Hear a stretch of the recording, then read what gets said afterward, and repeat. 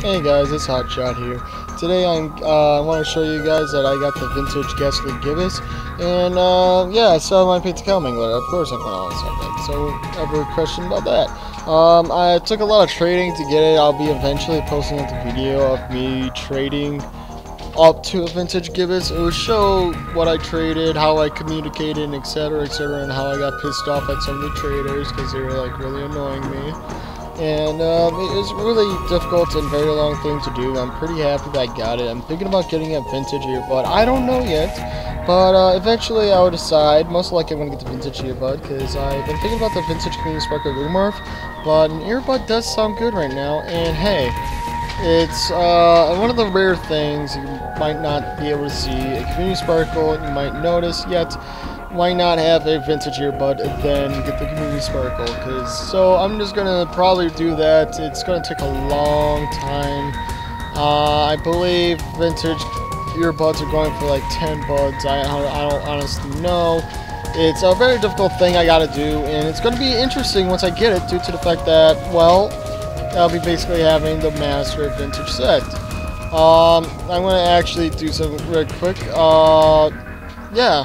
Okay, apparently vintage earbuds are around 20 buds. I don't know if I can pull it off, guys. It's gonna take a lot of saving up, but it's gonna be pretty nice once I get the chance.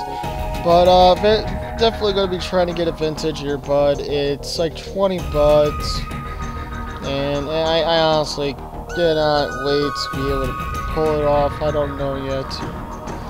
And it'll be interesting to be able to get this to happen.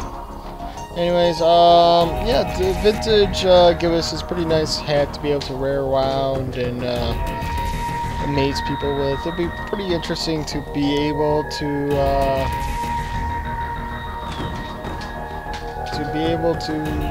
really have a vintage collection, and the earbud be a nice add to the collection. And people are going to be extremely interested in it.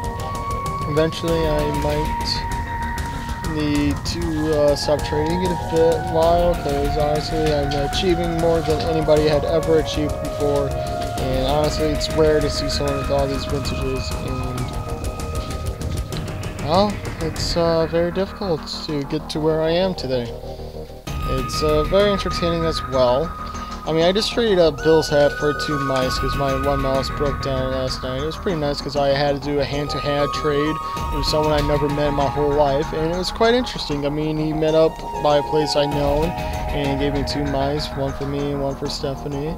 And I got a Razor mouse and an HP mouse, so it's interesting. So yeah, guys, that's what's new, and I have a vintage Ghastly Gibus, and I have every vintage I still own and a cow mangler. So thank you for watching. Please comment, like, and subscribe, and do expect that videos of the tutorial or the steps of me getting it. It's like 2 hours worth of video footage. Alright guys, thank you for watching. Please subscribe.